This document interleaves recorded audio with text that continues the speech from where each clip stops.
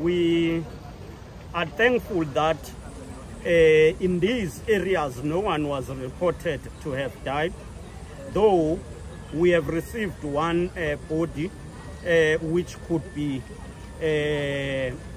ascribed to be caused by these floods at our mortuary, Phoenix mortuary. We have seen the damage is huge. The first, it's infrastructure on roads, M4, which was already closed due to the fact that the previous floods that took place in April affected the bridge, the Lamesi Bridge. But also the road got affected, severely damaged between Lamesi and Seaside, and it is impossible to use that road for a while, for today.